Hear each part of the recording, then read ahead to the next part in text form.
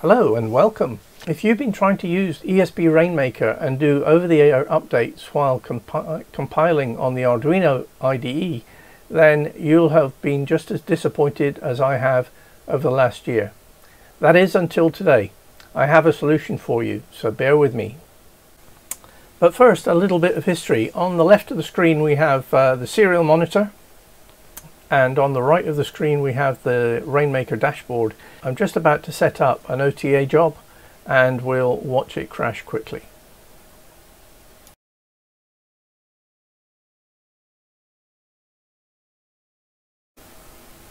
And there it is, crashed. Only takes a couple of seconds. Okay, so why don't we do something about it?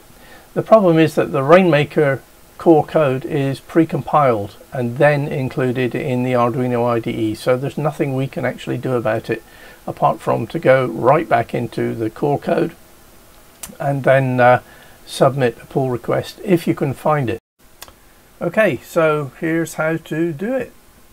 First of all, let's open up the example. Let's go for the ESP Rainmaker switch. Okay, I'll pop this up here. This is the one you really want to see. It's very straightforward. Second thing we're going to do is we're going to open up another example. Let's go for Arduino OTA, basic OTA. I'll pull that across and we'll use that.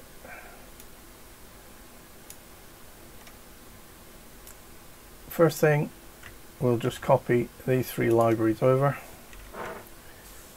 and paste them in there.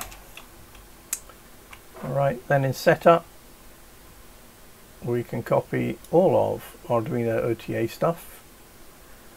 Feel free to edit as you feel is appropriate for you, and I paste this in almost at the end of the setup sketch, the setup function. Then of course down here at the bottom in loop we need to handle the OTA. I'll put that in at the beginning. Almost forgot a very important part. So basically scroll back up and we're looking for where Rainmaker OTA is enabled. We can comment that line out as well. Format it all. Let's check it compiles. Yes, it's the first time, so it's going to be slow. So by the magic of video editing we can fast forward to the end. So there we are. It's compiled, uploading, and it works perfectly. It's a simple solution to over-the-air updates on Rainmaker where the native solution doesn't work. If you value this content, then please like, share and subscribe, and I'll see you on the next one.